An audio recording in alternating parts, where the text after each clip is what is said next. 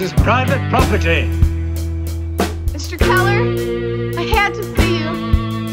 It's about Karen Aylwood. What about Karen Aylwood? She needs help. How would you know that? I've seen her. Where? In mirrors. Yeah. Mirrors. You see yourself as Karen. No! It was her image. Why is she blindfolded in the chapel? I've got to know what happened that night. It's important to me. Why do you? You're a stranger here.